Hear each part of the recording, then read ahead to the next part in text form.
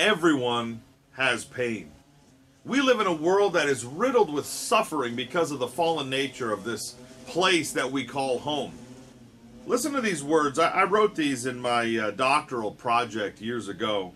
I'm currently reworking this material to be able to present and offer and guide folks through a grief share program that I wrote as a part of earning that degree.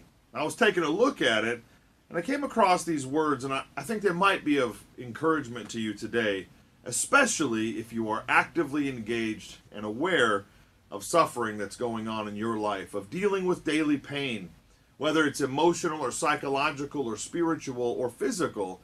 We all hurt, and we're surrounded by others who hurt.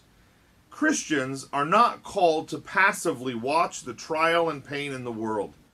Healing for grief can come through taking action. Active discipleship comes not only through acceptance of the sovereign will of God. That's the primary thrust of this project, is to learn to see the sacred in our pain, that God is at work revealing himself, pulling us to himself in our pain. We see exemplified on the cross that God always accomplishes his greatest restorative and redemptive work through suffering. It is this beautiful, perplexing, wonderful, terrifying reality of this creation in this current stage of human history. God allows suffering like a backdrop against which to highlight the beauty of Jesus Christ. But active discipleship comes not only through acceptance of the sovereign will of God, it comes with a concurrent acceptance of the reality that God works out his sovereign will in the world through believers. Listen, I want to encourage you today this way.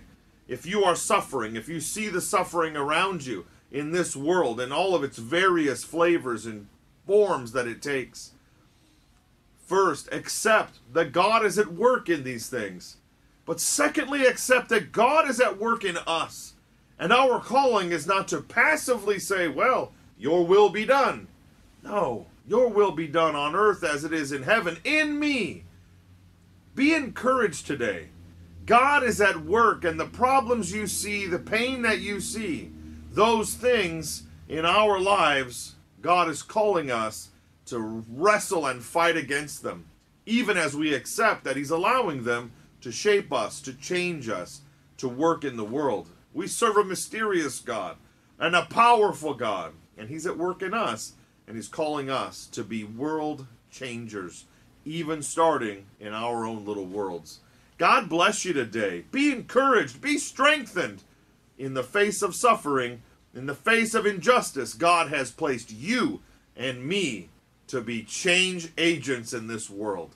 God bless you today. Amen.